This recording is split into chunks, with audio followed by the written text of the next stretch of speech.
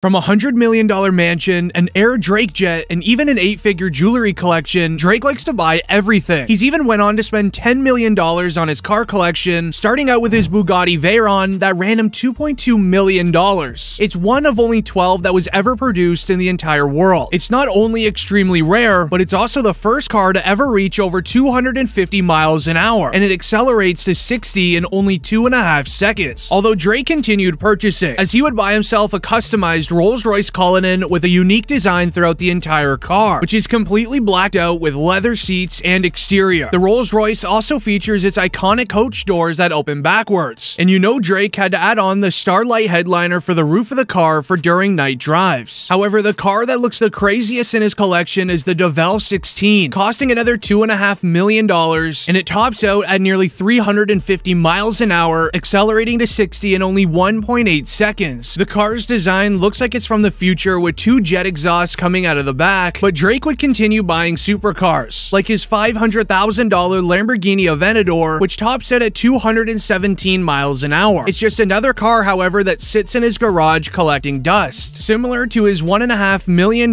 Ferrari. With only 500 units of this model made worldwide, Drake has laughed on several occasions due to how little this car ever gets driven in the real world. Yet that wouldn't even top the luxury of his Maybach G650, arguably Mercedes' most special ride ever created. With only 99 of them ever made, it costed Drake $1.3 million to get his hand on it. All of the other vehicles in Drake's exclusive collection range from another 2 Rolls-Royces, both being the Wraith and Phantom, a special edition Mercedes-Benz SLR McLaren, multiple Bentleys, and a McLaren 675 LT. Outside of his cars, Drake loves spending his money, which is why he created a solid gold pair of the OVO Air Jordan. Wrapped in 24-karat gold, these sneakers are truly one of one and even weigh over 100 pounds. This costed Drake $2.1 million for the shoes, and unfortunately the shoes are unwearable due to them being completely gold and also weighing over 100 pounds. While the decision to drop $2 million on a pair of shoes you can't even wear sounds dumb, this is actually Drake's unique way of investing in solid gold. However, with Drake growing up and discovering Tupac's music, he was the inspiration for Drake to even begin rapping. So once Drake got the money, he would go on to purchase 2 of Tupac's chain pendants, and it drained over $600,000 from his bank account. However, when Drake would catch wind that Tupac's crown ring was up for auction in 2023, he knew that he had to get it, as Tupac wore this ring on his last public appearance on the MTV Music Award, as he would sadly pass only a few days after that photo. During the auction, Drake continued raising the bid until he finally purchased the ring for $1.02 million. But Drake would not be done with his ring collection, as it's no secret he's a huge fan of the NBA and, more importantly, the Toronto Raptors. So when Toronto won the championship title in 2019, the team actually gave him an official championship ring. But this wasn't even enough for him either, as he would go on to purchase a second ring commissioned with 30-karat diamonds for the price of $200 grand. But everything we have mentioned so far is nothing compared to the Air Drake private jet, instantly recognized by his OVO owl on the tail of the plane, including the blue sky-wrapped artwork that was designed by Virgil Abloh. It is an incredibly luxurious plane, as on the inside it has multiple private suites, 2 living rooms, and even a meeting lounge. This plane can fit up to 50 people on board. It's actually one of the biggest private jets ever created in the world. Despite the plane being valued at $180 million, Drake would actually get the plane for free since he's partnered with the company titled Cargo Jet. They used Air Drake as a marketing campaign for their company, but alongside his ridiculous private jet, Drake has also been seen loading up on real estate, such as his limestone mansion in Toronto that he had custom built for $100 million.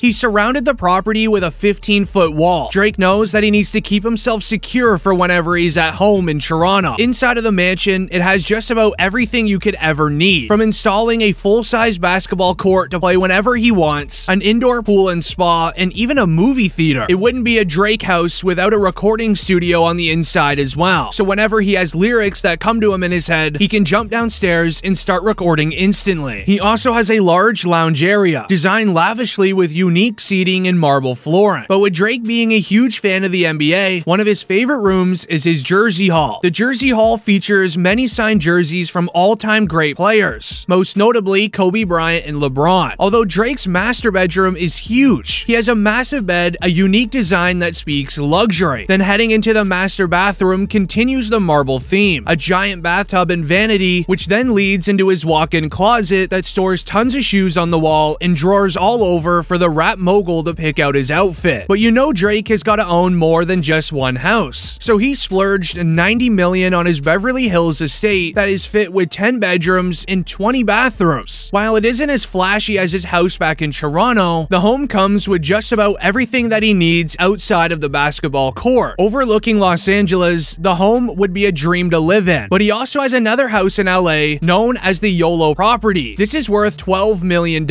at this time. While the house is incredibly designed and speaks luxury, the back of the home contains a tennis and basketball court, including giant swimming rock caves. From having an 80-foot water slide in the back, an entire area to relax in inside of the cave, it is no wonder that Drake had to get his hands on this home. However, with Drake spending so much money on himself, he also likes to give back to fans that show up to concerts, handing out many designer bags to lucky guests over the years. However, one fan created a sign saying that he spent all of his furniture money on a concert ticket, which left Drake feeling pretty bad for him. So he gave the fan $50,000. OVO for life, right?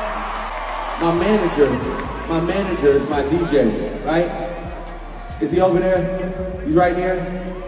You know what, my man, your furniture money, I'm gonna give you 50 bands tonight because I love you. Make sure he gets his money tonight. However, one of the weirdest things Drake ever done with his money was spending $100 million on an abandoned amusement park titled Luna Luna. This used to be a famous park back in the 1980s. It has special art pieces created by the designers, but it was shut down over legal reasons 30 years ago. However, Drake put in the money to revive the park and he opened it back up. You can go visit it today, but it will cost you a pretty penny, as Drake would need to reinvest this money in even more expensive jewelry, such as when Drake purchased the one-of-one chain that Frank Ocean wore to the Met Gala in 2021. Created with 18-karat white gold over the 9,000 diamonds, the cost of this chain ran Drake $1.9 million.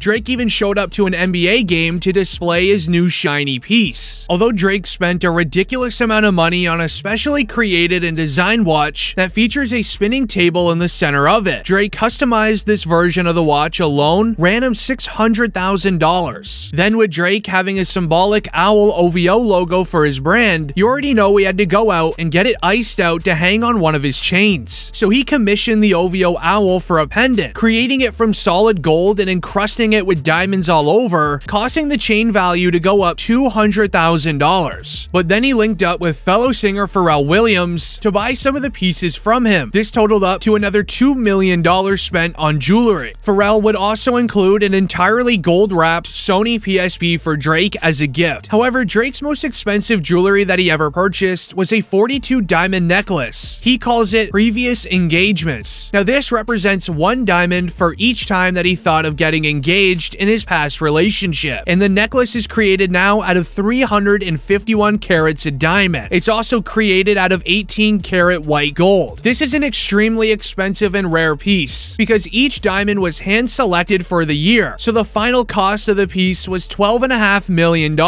One of the weirdest pieces of jewelry, however, was a pink diamond in his teeth. Celebrities are in love with icing themselves out wherever they can, and most opt for a diamond grill. However, Drake would stray away from that and instead get a singular pink diamond, running his pockets for 15 grand. However, he would end up losing this diamond shortly after.